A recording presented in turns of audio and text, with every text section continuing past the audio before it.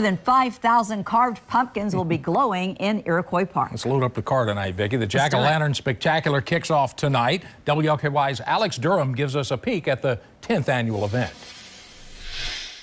The theme this year for the Jack-o'-lantern Spectacular here at Iroquois Park is fan favorites. So they're taking the fans' favorites over the past decade and making one big show out of it. So we have Brooke Pardue here with the Parks Alliance. This benefits the Parks Alliance. Right here, we're at one of the most popular spots along the trail. Can you talk to me about what you heard back from people, what their favorites were this year?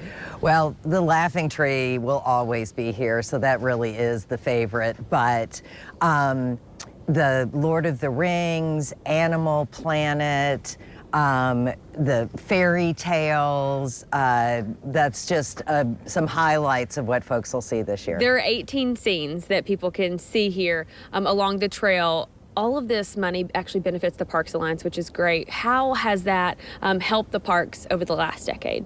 Well, I'll tell you, we've been able to invest more than $2 million into our public parks, and if it were not for this event, we would not be able to be building a park in the California neighborhood, one of the first parks in the last decade in Louisville. We've got the Parks for All Equitable Investment Initiative that we're working on. So this event is actually transforming the way that we will invest in our public parks in the future. So it is incredible for us and for our city. Get to see some Halloween fun and support our public parks. It doesn't get much better than that. You can get your time tickets online right now. The Jack-o'-lantern Spectacular kicks off at dark. Alex Durham, WLKY News. There.